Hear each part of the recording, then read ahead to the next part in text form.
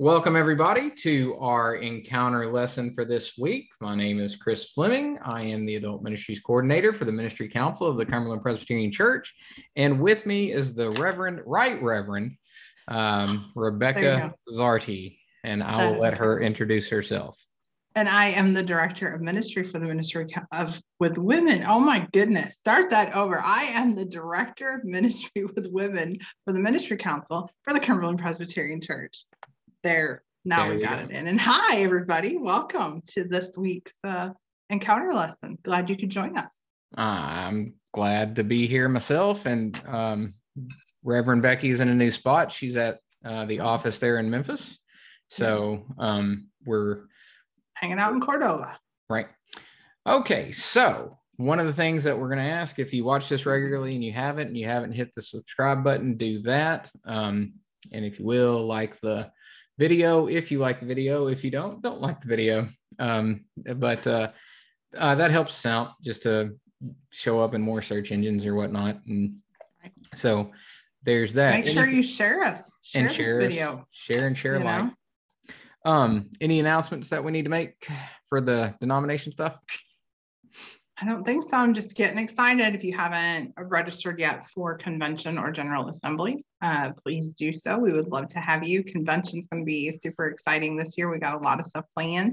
You can check us out on Facebook at Women's Ministry of the Cumberland Presbyterian Church and see all of our event flyers and things that we have going on. We've got a lot of really cool stuff coming up. So make sure you register and join us this summer in Albuquerque.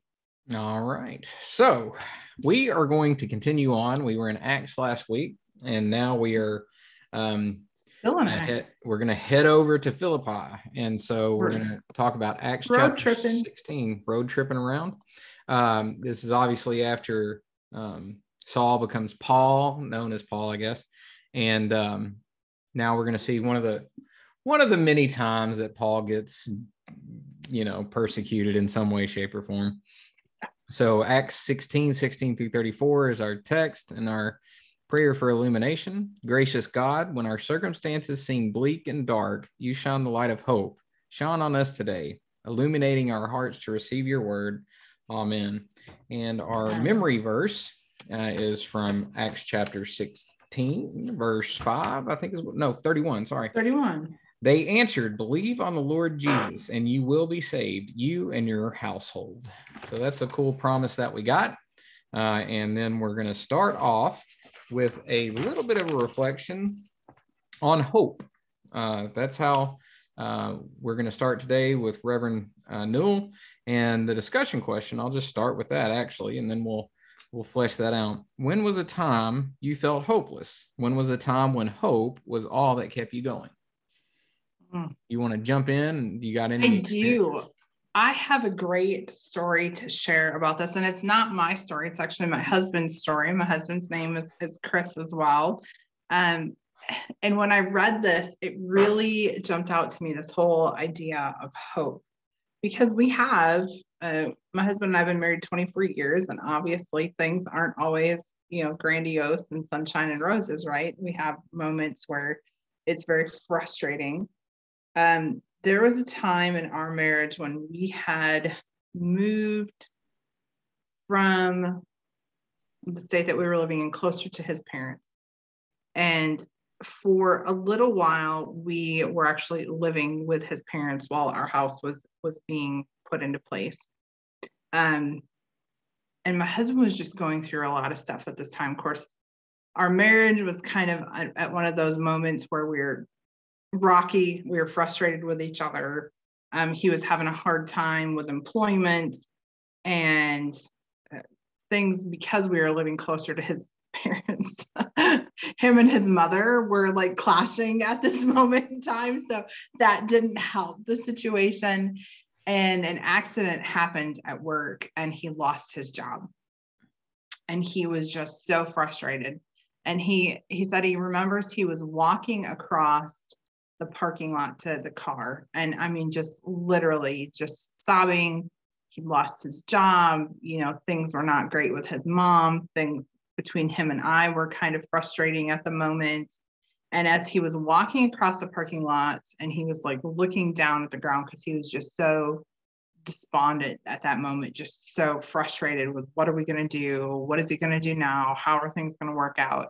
And he's seen this little thing on the ground. It was a little keychain, and it looked like a little die, little dice. And the side that was facing up said hope on this keychain that he found in this parking lot. Very good. And he bent down and he picked it up. And it was just, for him, it was that reminder in that moment not to despair, that yes, things are really frustrating right now and things are just, they look terrible, but to hope. Yeah. And, this happened, oh gosh, probably going on 20 years ago that this took place. And he still has that keychain. And we can't get rid of it, because for him, it was just a reminder when he was in this dark place that hope is still there. Hope is still out there. So that's what I wanted to start this off with. Hope. Yeah. Yeah. So I would assume if you're teaching this class, or if you're a student, I'm assuming you've been in a place of what you felt like is hopelessness. It's now, the other thing would be like one person's trash is another man's treasure. I mean, like, somebody might view what you thought was hopeless. They might not have even batted an eye, but that's neither here nor there, in the sense of when we feel hopeless, whether we should or not. And kind of what we're going to get into the story. I mean, like, if anybody should have felt hopeless, it was probably Paul and Silas, and then they didn't, or of course they had hope. But then you had this episode with the jailer, who at one point was on despair, almost going to kill himself because he had lost a lot of hope and he didn't need to. And so I say that to say we all get in situations where we feel hopeless, I guess. Absolutely. And I have too. But one of the things I remember when I was working with a lot of, substance abuse folks, I remember, of course, there's a lot of dynamics in that. I don't want to say that it's easy, but one of the things that for sure contributes to someone becoming healthy again or getting off of substances is that there is a hope or a vision of something greater. So like when you get to the point to where you've lost hope, a lot of times substances, alcohol, whatever, become a way of either ignoring it or finding some kind of high or security but when you get to a point, there has to be a vision, or there has to be a hope of something better that's stronger than whatever you're getting from that substance, right? Mm-hmm. So like it may be that you hit rock bottom, you see your family and you say, yeah, my family's living a good life with my family. It's a vision that overrides the lower vision, right? And I think the reason why hope is so important for Christians is because this world's dirty. And there might go extended times in which you don't have a whole lot of fun and you could lose hope, but you have the vision of, Christ seated on the throne and the throngs of Christians from all times and all places together in a resurrected body. And you don't have sicknesses anymore, and you don't have conflict in your relationships anymore. That's the power of like Isaiah. Like when he has this vision of a lion laying down with the lamb, or a child putting their hand in the nest of the vipers, but nobody kills on God's holy mountain. That's a vision worth pursuing. Mm-hmm. And so when things get bad, you remember that vision, and that gives you hope to keep moving on. Absolutely. So on the bottom, right before the Exploring the Scripture subheading, I love this last sentence that Jennifer writes. Hope means we believe in a bigger story. We hold a longer view, or at least realize that there's more going on than the discomfort or disappointment or heartache facing us right now. For a person with hope, bad news is never the last word. That's right. That's pretty awesome, actually. That is huge. So good job there, Reverend. I think you encapsulated that really, really well. Anything else really on the introduction? No, I think that's a great way to start this story that we're going to encounter with Paul and Silas. This is what we need to keep in mind as we read through this. All right. So as you said, we're on a road trip. So the historical contextual setting is a little bit different than it was in last week's. But she starts up and she talks about the word Kyrios or Kyrios, depends on how Southern you are, and the meaning of lordship. And then she talks about Philippi, and then talks about the natural disaster that enabled Paul to escape prison. So I'll say I'll start it there, and then finally she ends with the jailer. But anyway, I'll start it up, and we'll say, take us around the block there, Becky.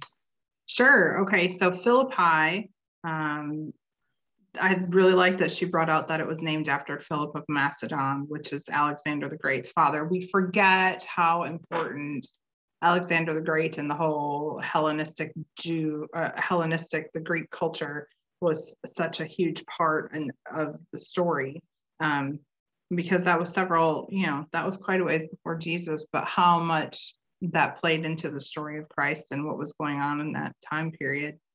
So it's important to remember that. She gets into the spirit of divination. And I know we wanted to talk about this quite a bit. She talks about the Oracle of Delphi, and how important this was.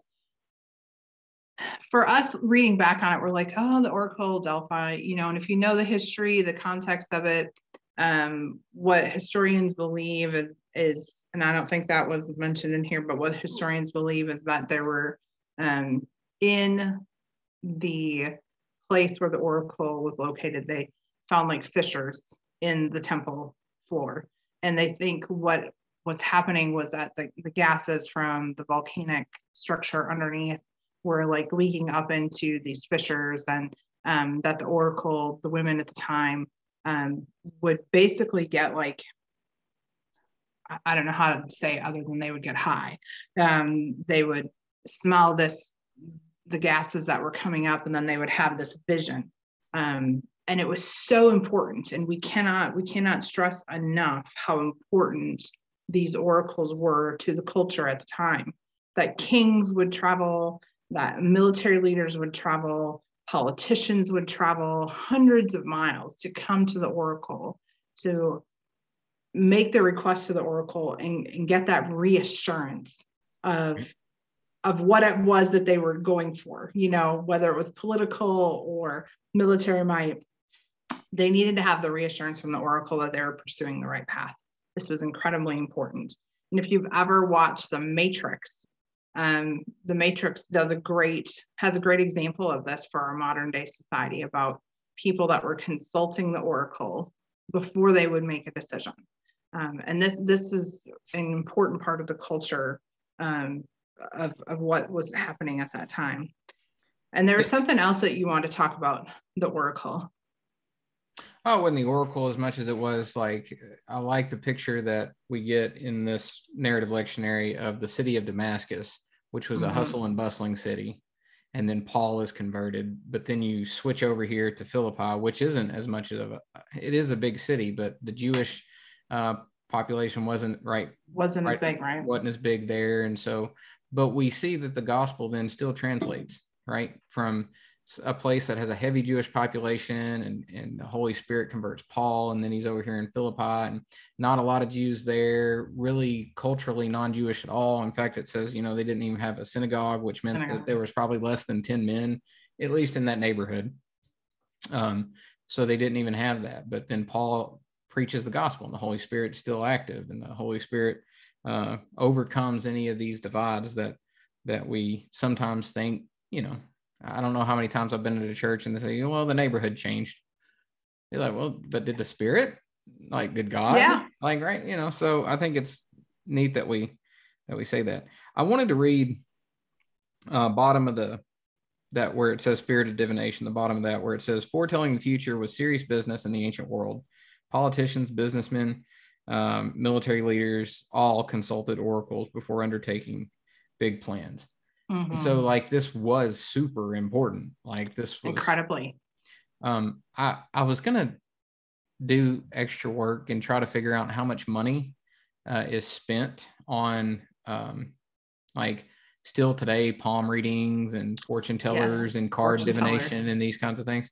It's Tarot not a card small readers. business, and it's still popular today. And then something that I noticed with my children, my daughter especially, maybe it's why, I don't know, but there's been a huge rise in the use of the astrology things, the signs and the stars or whatever else. And it blows my mind. Like horoscope readings. They like, I remember there were some kids at church, well, in the neighborhood, and they were like, how can you believe this stuff? And then one of them asked what the horoscope was. I'm like, wait, what? Like, what's the difference? Like, anyway, right. It's just something that I've noticed, that like people will really put a lot of money into this kind of thing. And a lot of faith in, and I think that goes back to the reassurance. What, we're talking about the oracle in the ancient world, and it was these business leaders, these politicians, military leaders that needed the reassurance that what they were pursuing was the right thing. Right. And I think that's what, in our culture, why it's such a big thing, is because people are looking for that reassurance. Am I pursuing the right mate? Am I pursuing the right career path? Am I pursuing the right opportunities for my life? And we need that reassurance that we're getting through these external factors, or we feel like we're getting through these external factors, instead of consulting God first. Yeah, I don't know what the disconnect is. Or like when I have a conversation with people and they're like, well, they're telling me the story about two people. One of them's a Gemini, one of them's like a Leo, whatever that means. And be like, obviously they didn't get along, as if like the time of birth or like, I don't understand this. Right. I have effect on these things, but it is big money now. And I think what we're supposed to be really understanding in this is that it was big money then. And so this slave girl had the ability, evidently, or at least she had the spirit of divination. Yeah, and the reputation of being able to foretell these things, right? And divine. And so she was the cause of others making money. So we can't forget that. That's an integral part of what happens. One of the reasons being is because you can see the biggest offense that Paul did, it wasn't necessarily because of his faith. It wasn't because he was preaching or anything. It's he got in the way. He healed someone of a spirit. Yep. Again, you would think, praise God. Not exactly, because that got in the way of making money. Now, what are these folks supposed to do? How can we use this woman now? And I think Jennifer brings up, I don't know if she does, I think maybe later on, but it's like, it's later this on is a blessing and a curse, in the sense of this girl's healed, but now she's, in the world's eyes, completely useless. Right. Like, so this is a theme that'll keep coming up. Like, good things, but maybe looked in the wrong way, bad things. But so I guess we can go on to the earthquake thing here. So I mean, like, earthquake plays a prominent role, and so if you want to pick that up and run with it.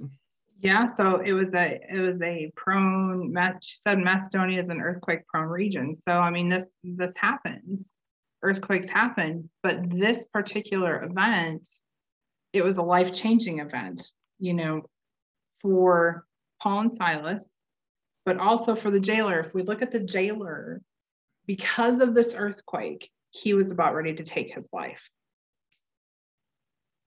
Right. But thankfully he didn't. Yeah. And how much that, and if we look at today when reading scripture, we go, oh, God caused the earthquake, and how amazing that was. Praise but at the same time, thinking about the whole money aspect, then also let's look at God caused this earthquake, and it was great for Paul and Silas, and eventually great for the jailer.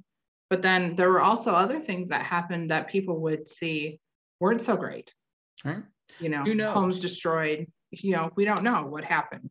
But that's an interesting. We always have to remember the two sides to this story. Yeah, she brings it up at the bottom of page 65. It says, although we often speak of natural disasters as acts of God, This one clearly was exactly that. God at work through nature to accomplish kingdom building, chain breaking, and door opening work. And I think that's the thing. Like, I guess it depends on what side of the fence you're on. Yeah. Whether like a natural disaster was a good thing, but we don't know. It would be pure speculation to say like, people lost their houses. I'm sure they did. I mean, that's right. What earthquakes do. But that's right. It's one of those things to where we see like it worked well for Paul, right? And eventually worked well for the jailer, but God moves in mysterious ways. And by faith, we can view something like the jailer, the Philippian jailer, for instance. By faith, well, he didn't have any at first because So Paul and Silas could see this earthquake. Well, he did have faith. He did have faith in the humanity. He did have faith in humanity that an earthquake happened, the doors opened, and in his mind, everybody's going to go away. Yeah. Because he had faith that people were going to react the way that he expected them to react. That's true. What he didn't have faith. So a different faith or a wrong faith. Yes. The wrong faith. Wrong faith. I think that's right. Well, so yeah, that's true. And so talking about wrong, so like an earthquake happens, Paul understands it as a blessing from God. An earthquake happens, the jailer thinks immediately that he's going to lose his life because he was irresponsible and this act of God happened. Then in the story, his faith was changed to the right faith. Like God is in control of these things, right? And so that's a cool part of the story, but it just kind of depends on where you're at on how you understand. Let me show you. I'm going to share a screen. Easter weekend. This is a good example. Let's see if you can see this. Can you see a? Yeah. Okay. So this is from the New York Times. And this was a guest opinion columnist that had issues with God and religion. And so the title is, "In This Time of War, I Propose We Give Up God." And he goes on to talk about and he brings up the Exodus story where when he was young, he was a Jewish person, grew up, and, he learned that God killed all the firstborn of the Egyptians. And he says, in my class, yay, my classmates cheered, right?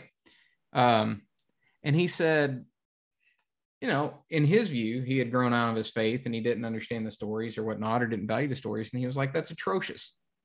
Like I was in a classroom with all of my co-classmates screaming for joy because God killed the Egyptian firstborn.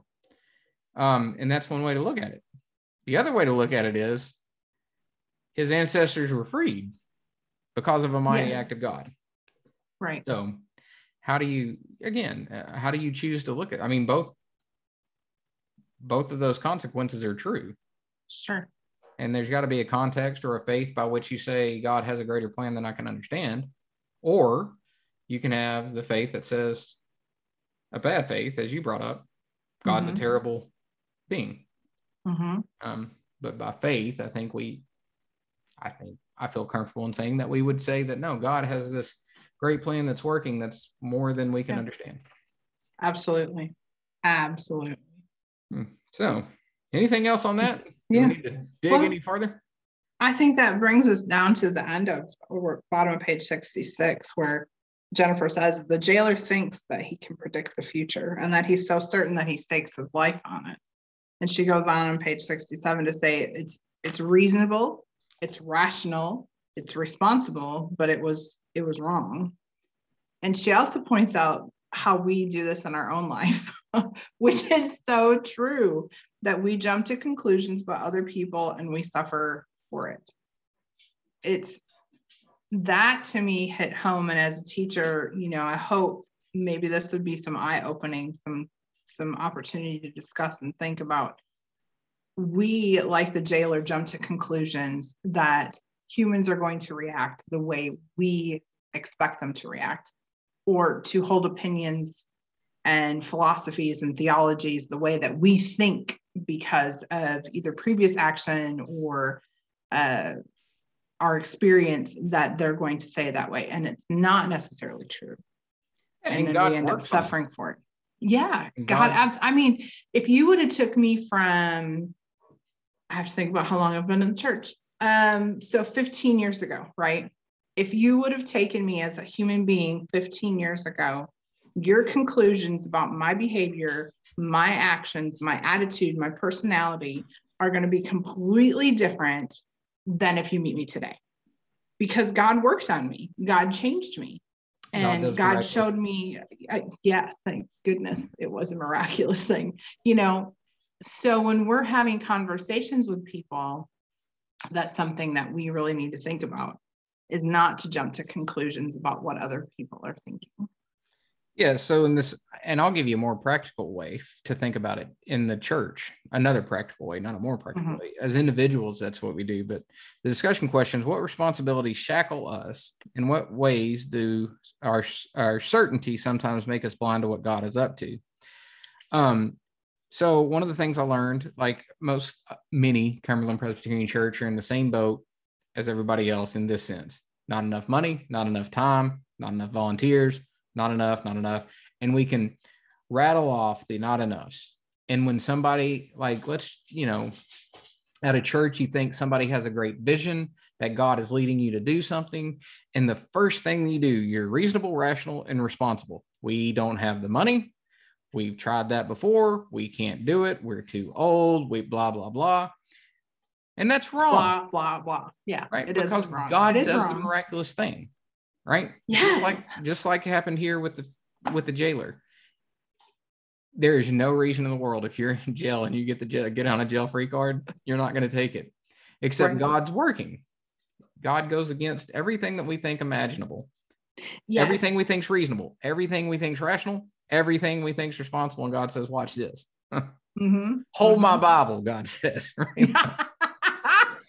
Yes, absolutely. I love that, because it's so true. And it's even with like pastoring the two churches that I pastored for the last 4 years, our conversations were, as long as we were following what we felt that God was leading us towards, as long as we continued pursuing that path, is what we did. Miraculous things in places and spaces that we didn't think were possible, that we didn't think we'd have enough money, that we didn't think we'd have enough volunteers or time. And then I look back over the last few years and I go, oh my goodness, look what God did, because we were faithful and committed to what God asked us to do. Yeah. It was amazing. Yeah. So I would say pastors and Sunday school teachers, people in the church, remember that. I think she's right. Reasonable, rational, responsible, and wrong. Especially if you're operating out of fear and not grace, operating out of fear and not the Spirit, operating out of fear and not the leading of God. Amen. I think we got that. Check. Yeah. Digging deeper. Bam. Going on. All right. So the comparing the scripture to scripture. So you have a demon-possessed girl, and so Reverend Newell brings up the Gerasene demoniac. There you go. There we go. And kind of highlights the fact that the demons both recognize God's power immediately, right? And they speak up. So anyway, I think what I'll do then is just start with this discussion question, and then we'll go on from there. Paul speaks to the Spirit, not to the girl. He is able to separate who she is and what she is doing. However, it is the girl, not the Spirit, who stands to suffer. She is healed from her demon possession, but her life is very much in peril now. Once a profitable property for her master, she is now useless to them. Was she released from slavery when the demon lost its grip on her? Or now that she has no value to her master, did she lose whatever benefit she had enjoyed as their quote unquote golden girl? That's a real thing in a couple ways, but I'll let you. That is a very serious question, because it all goes back to, again, your perspective. She was freed, obviously, from this demon possession, but now her life is what? What is her value? What is her worth? What is she going to end up? Are her masters going to release her from her slavery? So what does she do? That might be worse. Yeah. Then where's she going to go? Who's going to take care of her? Who's going to feed her? Who's going to clothe her? Or is she, does she have any other skills that the master can use? And I don't want to speculate on that, but there's all these situations. So is she in a worse situation now than she was before? We don't know. I mean, that's a great question, but it also goes back to, as a Christian, and I think this is where we can dive into this thought process, is as a Christian, we're not guaranteed a good life, a blessed life, right? We are guaranteed that we're going to have troubles, that we're going to have problems, and that we're going to be persecuted. But at the same time, Christian, and I really want you to hit on this, we're not guaranteed that we're going to have a bad life though either. I mean, we are, maybe hit on that at this point. I'll hit on that a little bit. Well, first I'd like to address what you said. Like there's an old spiritual, African-American spiritual, and it's, before I be a slave, I'll be buried in my grave and go home to my Lord and be free. In some sense, it's the power of that vision. Like being a slave is terrible, but like what happened to the Israelites when they became freed from slavery and then they got, going to the promised land, they were scared because they were like, hey, we're going to die here. It's better to be a slave than to be dead. They hadn't got the vision of the promised land yet in their soul, right? And maybe the slave girl will have to do the same thing. Hopefully the vision of what God has in store for her is greater than the comforts, and this sounds weird, the comforts of being a slave, right? Sure. I mean, there's a certain comfort in already being in what is going to be the outcome. I don't mean to offend in this manner, but if you think about people that are in abusive relationships, why do they keep going back to the abusive relationship? Well, it's the devil that they know. It's the devil. They understand the outcome. They already know how this is going to play out, even though it's bad. They already know that this is, and they're comfortable. But if you put them in a situation where they don't know how the person's going to react, even if it's better, a betterment for them, it's terrifying. Yeah, because they don't know how to react to that. And so that's where I'll go back to it's the vision has to be so felt and so good and so committed to that you keep moving forward, even when it's bad. But what you were saying, like, a lot of times, and I'm one of those preachers that do that. I think any sermon that I do, I can somehow get back to pick up your cross and follow. Right. Sure. And so I could be talking about Psalm 100 and praising the Lord, and then just pick up your cross and follow. Pick up your cross. Yeah. And sometimes, I think that's the key. I think that's the key to it all. But like we talk about Christianity a lot of times as there is no guarantee that life is going to be great. Sure. But there's also not any worry in asking your Heavenly Father for the blessings and benefits that Father wants to give their children. Yes. Right. So and I say this, we had a pastor that came in to the Cumberland Presbyterian Church from a more charismatic background. And I'm not going to say word of faith, but pretty close to name it and claim it. And he told me one time, he's like, no, I don't necessarily believe in the prosperity gospel, but I also don't believe I'm going to feel poor all the time. Right. So I think there's something to that, how we understand prosperity, how we understand the good life, because there's a lot of people who have a lot of stuff, but they're worried and stressed, and they would say their life is terrible. And then there's people who have nothing and their life is great. Yes. So again, it's a how you operate by faith, how you see things kind of thing. Mm-hmm. Mm-hmm. So absolutely. The other thing I'd bring up, because I think this is important, and I think it's misunderstood, I like in her question, she said, Paul is able to separate who she is from what she is doing. And I think that there's a love the sin, hate the sinner, or love the sinner, hate the sin kind of phrase that we use. And sometimes we use it in the context of different fights, and I'm not going to get into any of those. And some people say you can't say that you love someone but you hate what they do. That's not the way. But it's true. That part's true in the sense of every day I look in the mirror, it's self-evidently true. I love me, but I hate a lot of the things that I do.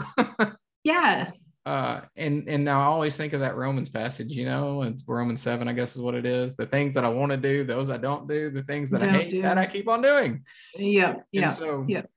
I think there is a way that we can minister to people because we do it to ourselves.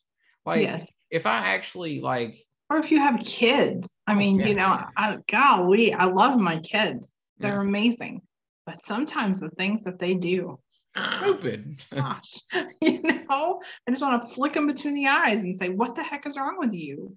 But I think if you ever use that phrase, you know, love the sinner, hate the sin, or hate the sin, love the sinner, I think it has to come from a place of actually love.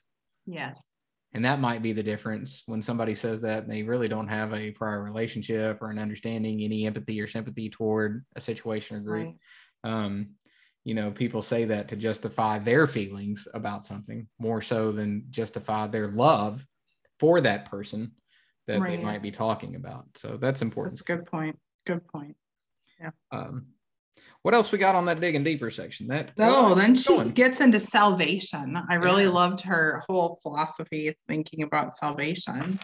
You know, because salvation for the Greeks and the Romans was about peace and prosperity. It was really about just a good life. Kind of a utopia kind of thing. Yeah. She says here, safe roads, clean water, easy travel and trade, and end to conflict. This was salvation to them for the people under Roman control.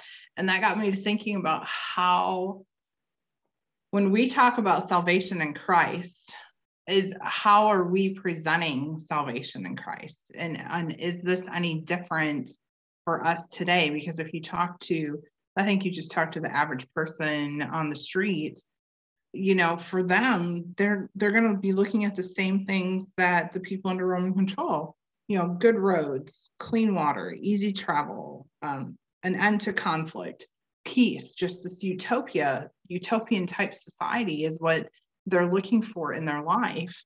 And when we talk about salvation in Christ, that's not the same thing. No, and that's the struggle that we got in our, like, that's the struggle I'm sure that happened. But back then, I mean, like, there's this sense, you know, it's like the Jews when Jesus talks about like being children of Abraham, and they're like, we are children of Abraham. Like everything that they had, they were satisfied with. In their mind, they were saved because they were externally focused. Right. And Jesus is like, yeah, you got some work here, brother. Right. And I think today we do the same thing, and you can see it in the way different churches approach ministry. Sometimes, like I went to a conference and you know, somebody said, you know, heaven is on earth. And so their goal was to make sure nobody was persecuted, nobody was hungry, nobody was abused, and that's all great. But that's where it stopped. You know, the lady even said, you know, heaven is earth. And I'm like, no. Heaven's not earth. You know, it's not peace and prosperity on this earth. It's your soul right before God, your sins atoned for. And again, even in the Cumberland Presbyterian Church, as I say that, there's going to be people who probably disagree with me, but I disagree with them on if they. Right. But here's the thing, there's an in-between there. Like, right? Yes. It goes back to Paul's theology that we've talked about before, that the kingdom is here, but not yet consummated. Not yet consummated. You know, so we have elements of the kingdom that are here that we should be working towards taking care of those who cannot take care of themselves, that we should be working towards sharing the gospel message and giving people that understanding that their eternal salvation is capable, you know, that they have confidence in the fact that they are saved. But it's not going to be utopia. No. So I don't know how long we've gone in this. I think we're in good timing. But so like one of the things that a lot of church people have been introduced to in the last couple years would be things like liberation theology or, you know, critical theories. Now, like, here's the thing, like, you can disagree with those things, but especially like liberation theology. A theology starts because there's a need to correct something, like, right? So imagine, like, when you're preaching the gospel and talking about somebody's soul to a bunch of people who are needing bread, they need bread still. They need bread. They're hungry. Like, liberation theology started on these, you know, South American countries to where like priests in their like, you know, $1,000 robes were stepping over poor folks to get in their church. and then you would just carry on your gospel preaching as if nothing was wrong outside the church door. And people were literally starving to death in the farms, in the fields. And so obviously a theology goes up to say, y'all have missed it, right? Like something's wrong here. Yes. You're disconnecting the body from the soul. And that's not good Christian theology either. And so that's where it starts. I mean, like wherever it ends up, you might disagree with, but it started because there was a misplacement on what salvation was. And again, like I said, it slingshots to the other side. When you focus only on heaven, you miss the body. If you focus only on the body, you miss heaven. You miss heaven. So, it's a both end. Yeah, it's a both end. And it's a both end. So I think that's important to know. And I'm glad she brought it up. And I like these things. On page 68, she says, what are the many situations outside of a church in which a person might cry, what must I do to be saved? When the doctor says it's cancer and you got X amount of time. Salvation's different for somebody who doesn't know faith or the church, or that addicted person who knows that they've hit rock bottom, opened up the trap door, gone down a little bit more, or when and I've seen this with my own daughter. It's when the despondent teen reads one too many harsh comments on social media. Like those aren't, none of those are probably eternal, but they're real. Yes. And my gosh, the church has a call to minister to the now as much as the future. Yes. Right. Yes. And I totally agree. I think too many times we get so earthly minded or so heavenly minded that we're not earthly minded. Yeah. And how we take care of these people and how do we reach them here and now so that they have both the assurance and the hope that go hand in hand. Yeah. Beautiful. I think so. I think it's important. Yeah. And I think we also we constantly need to examine ourselves and make sure we're operating from faith and from the Spirit and not from like cliques or clubs or social stances, because I mean, like anything you disagree with on this earth it's probably come up because there was a real problem, right? Sure. Whether it's a policy in government, whether it's, whatever it is, a theological stance. People didn't just say, I'm going to make somebody mad by thinking this, right? I mean, like there was there was an issue or something that needed to be brought up. And so I think then we gain knowledge and wisdom when we at least explore, maybe that's not the right answer, but this probably wasn't either. So let's try to figure out a good response of faith, like the Philippian jailer, kill himself or to continue on, right? I mean, right. We try to respond in the real faith and good faith. All right. I think we can leave that section. There's more there. We obviously can't cover everything all the time. And I guess we got on a tangent. So there you go. Okay. So learning from the scripture, not as long as of a section here. So I'll just open that up to you and you can walk us through that or just pick up something that. Yeah, I really love how she talks about that the situation that Paul and Silas find themselves is beyond their control. Wow, and what they do instead, I mean, it is. I mean, really it is. But instead, what they do, instead of worrying about what they can't do, they do what they can by worshiping God. And so many times, I think that is so important for our lives because as a pastor, something that God and I struggled through quite a bit was how do I, as a pastor, change people's lives and make them see Jesus? Yeah. What did God tell you? The answer is you can't. There you go. You can't. I cannot force my family members who don't believe in Christ. I cannot force anybody who doesn't believe in Christ to believe in Christ. What I can do that is within my control is to preach the gospel message, to share the good news of faith, to share the hope of salvation, and to offer my praises and my prayers and worship as loud as I possibly can, and being an example and exemplifying Christ to the best of my ability every single day to every person I meet. That is what I can do. Yeah. I cannot make people change their mind. Nope, you can't. And you don't have control of situations. I like on the last sentence in that section on page 69, whether evangelizing was their intention or not, Paul and Silas's decision to worship God in the midst of so much suffering and hope proves to be a powerful testimony for Christ. And I've thought about this. Like, I think every parent who has a kid over the age of 16 or 17, depending on your state, when they get their driver's license and they leave. Yeah. Maybe they leave for their first little road trip, leave off for college, first time they've driven, and of course they're not going to call you. And you have it's right you can't here in the back of your throat. You're not sitting on the passenger side, so you can't passenger side brake when you need to, or you can't. And you can worry about that. And I think that leads to stress, and it leads to burnout probably because people do that with every situation. Or you can worship, and you can acknowledge that God's in control in some way. And I think that's cool because we live in a real stress-filled world. And I bet a lot of it is because we think we can fix something. Right. And I wonder, instead of stress, we make ourselves worship. I wonder how that would help the blood pressure or help our outlook in life or these kinds of things. I don't know. Something to think about anyway. Yeah. I like that. Yeah. In jail, praying. What can you do about it? You're in jail. You're in jail. I mean, they were shackled to the wall. What could they do? So again, Praise by faith, God. what's your response? By faith, is it you worrying? Are you trying in your own power to do something? Or is it by faith you're saying, the Lord give, Lord takes away, blessed be the name of the Lord? I don't know. Amen. Yeah.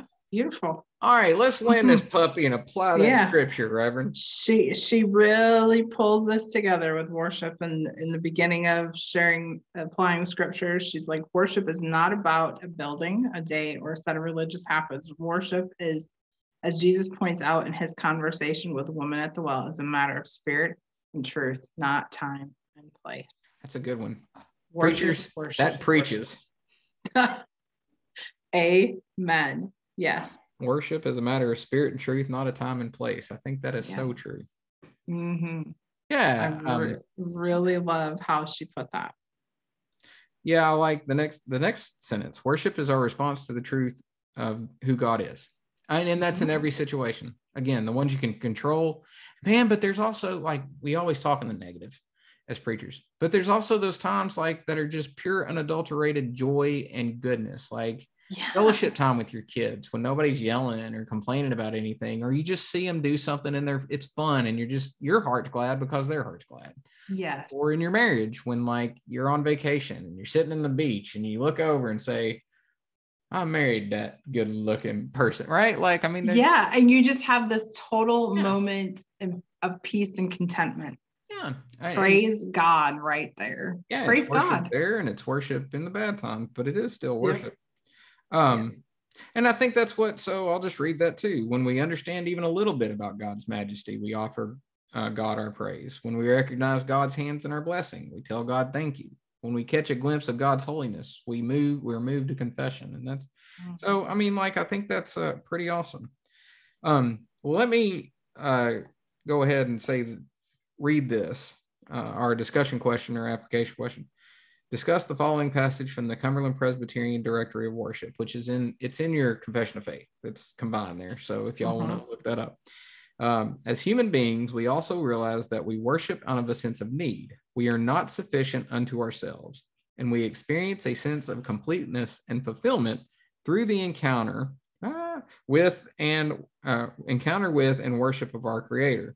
To worship is to be fully human. What do you think about that? I loved the end of that. To worship is to be fully human.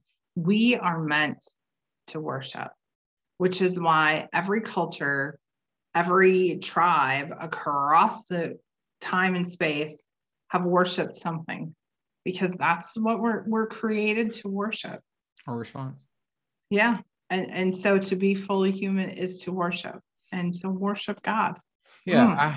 I teach world religions class over at the college, and because I hate grading papers, my final exam is you have to talk to me for about 20-30 minutes just to decompress the class. What you learn, what you didn't learn, and all that jazz. And And then one of the questions that I have is, was there something in class that you just didn't want to bring up because you were embarrassed to ask, or you just didn't think it was too important, but you had the opportunity to ask me now, what is it? And one of the youngins asked, what does it mean to be, I forgot what he said. It was, what does it mean to worship or glorify God, right? He was a Presbyterian. So if you're a Presbyterian, the Westminster Catechism, the first question is, what is the chief purpose of humanity? And the answer is to glorify God and enjoy God forever. And so he's like, what does that mean? And so I asked him a question. I was like, imagine you had kids, because still young and hadn't had that yet. What do you think would make you the happiest? And he said, my kids having fun. I'm like, yeah. So we're created in the image of God. And God created this place called the Garden of Eden as a playground. And God takes off one whole day to do nothing but fellowship with those created in the image of God. And so I was like, that's how we glorify God and enjoy God, is by being fully human, playing. Just like, again, imagine your kids. You take them on vacation and you watch them play at the beach. That's more fun for you than it is for them, because they're being all that they're created to be. Yes. And I think that's that. I love that directory of worship. But I think that's it. I mean, like, we reflect God when we're enjoying God, right? Yes. And I think that's good. When we're enjoying that fellowship, that communion that we have. Yeah. As stupid as we are, as much as we make a mistake out of things, if we're like the Philippian jailer and we think, oh, all is lost, let's kill ourselves. Yeah. Even in spite of all that, like, God loves us, has put God's image in us, and wants us to just enjoy being in that image and reflect that image. That's awesome. So worship this week. Yeah. Enjoy it. True, unadulterated love and worship. Worship this week with all your heart. All right. Well, thank y'all, guys. I think, next week's 11. So we've got 3 more full weeks before we start the summer quarter. And that's going to be, I think it's summer quarter, spring, summer, winter, fall.